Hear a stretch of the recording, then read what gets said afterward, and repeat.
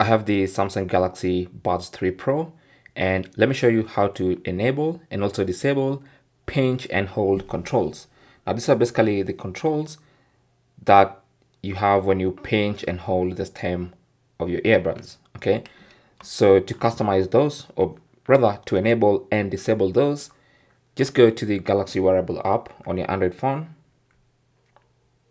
Here we are, and then you want to go to Earbud Controls.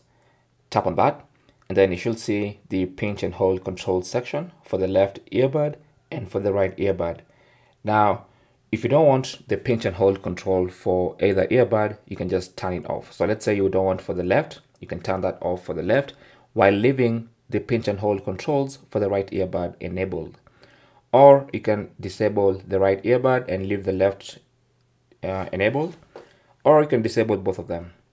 And you can also enable both of them, but that is where to enable and disable the pinch and hold controls for the left and right earbuds of your Galaxy Buds 3 Pro. Thanks for watching. Comments and questions down below, and good luck.